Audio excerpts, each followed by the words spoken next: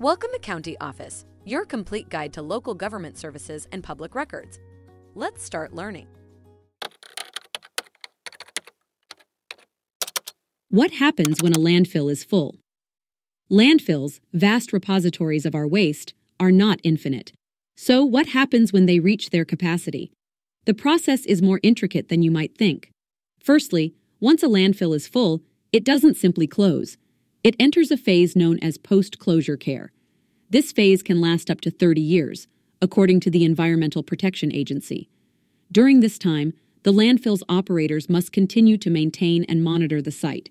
This includes tasks like repairing the cap, controlling landfill gas and leachate, and monitoring groundwater. What's a cap, you ask? Well, it's a protective cover placed over the waste. This cover prevents rainwater from seeping into the waste and creating harmful leachate. Landfill gas, primarily composed of methane, is another concern. If not properly managed, it can contribute to climate change. Thankfully, many landfills now capture this gas and use it to generate electricity. Once the post-closure care period ends, the land can then be repurposed. Some former landfills have been turned into parks, golf courses, or even wildlife habitats. However, it's crucial to remember that each landfill is unique. The length of the post-closure care period and the potential for repurposing depend on factors like the type of waste and local environmental conditions. In conclusion, when a landfill is full, it doesn't mark the end of its life.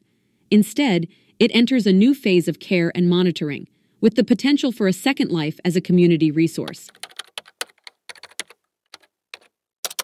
Take a look at the links in the description below to learn more. If you have any questions or want to share your thoughts, leave a comment. We're here to help. Thanks for watching our video. Be sure to like, subscribe, and leave a comment below.